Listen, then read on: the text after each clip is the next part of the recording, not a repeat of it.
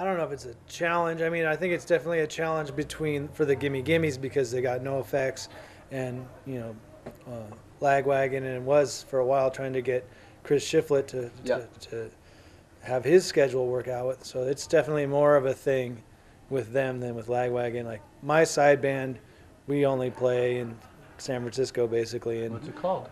King City.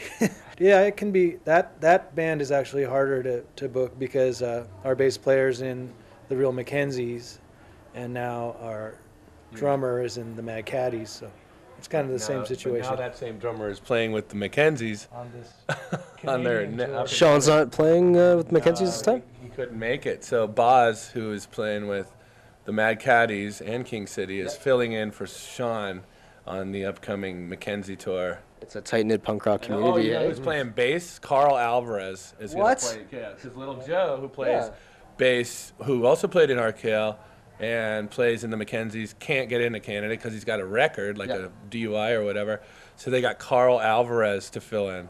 That's pretty cool. I'm actually going to the show on the 5th when they're here. I'm just more and more getting excited about that.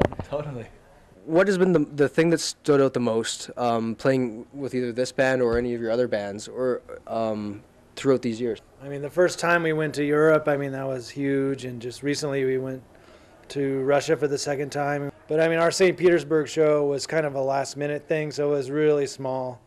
And we had, like, just borrowed gear. It was kind of funny, but the best thing about it was we went to St. Petersburg, so we got to walk around and see it. I mean, that's the key is trying to go somewhere new. So you can sort of get that touristy thing. Instead of kind of going to the same spots, every time we try to kind of expand to somewhere different. And we went to Moscow the other year, and this year we went to Moscow and St. Petersburg. And, so it's nice because we're lucky enough to be able to do it. But now we'd like to, let's go somewhere else, somewhere that we haven't been.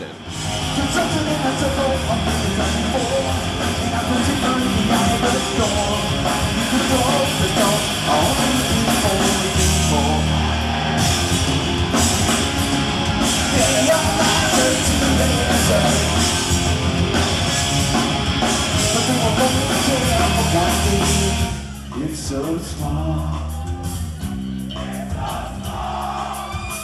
and I would love to show you all.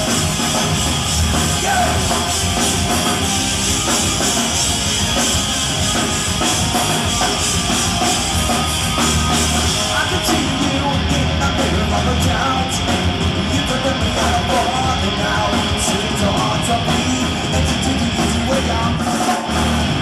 Cause I will be up so when the sun is coming down, and I will wake up and we'll balance out. When we will draw a crowd, so we bring it down. For one day, I'd like to wait these clouds longer, and I will never feel no trauma.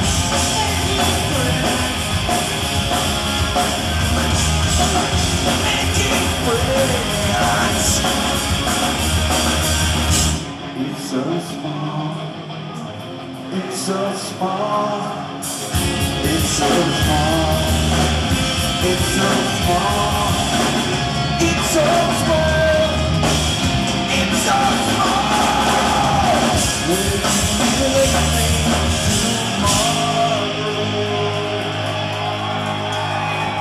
You guys play predominantly all ages shows, is that correct?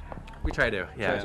What leads you to do that? When we first started touring, there were shows that I wasn't allowed into that we were playing. Yeah. So I'd have to sit out on the sidewalk and play. I personally like all ages shows just because I remember when I wasn't allowed into my own show. Yeah, I mean, it's nice. It should be made available to the kids because they're, a good portion of the fans are not of, well, maybe here they're of drinking age 18, but in the States. 19 in Saskatchewan, I guess. 19? 19, yeah. Oh, wow. But in the States, it's 21, and that's not very fair. Yeah. There's a whole lot of kids right there. Yeah, and you figure, fans are getting older, so a lot of them aren't coming. Like, the over 21s have stopped coming, but the kids it's like we're getting older, but the fans stay the same age, sort of, Hell, now move on, but the newer audiences they're younger.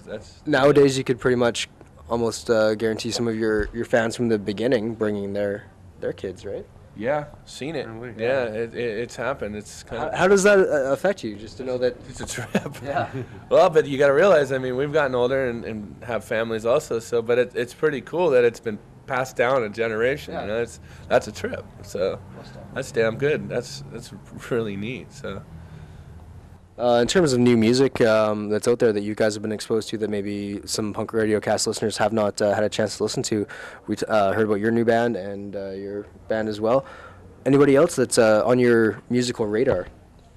Well, Scott, who's filling in, he's got a band called Viva Death, and that's really cool.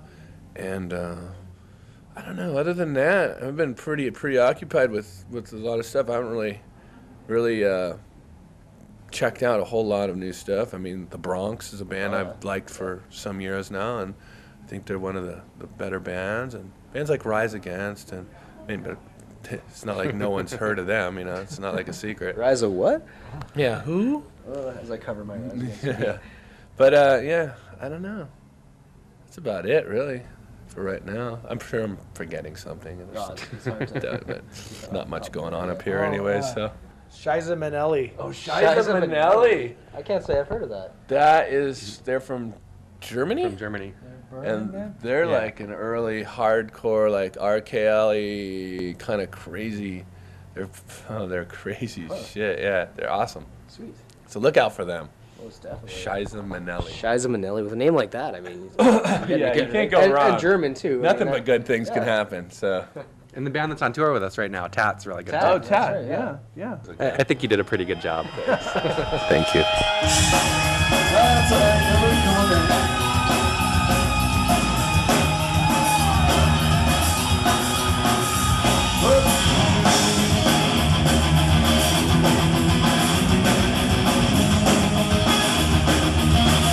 Alright,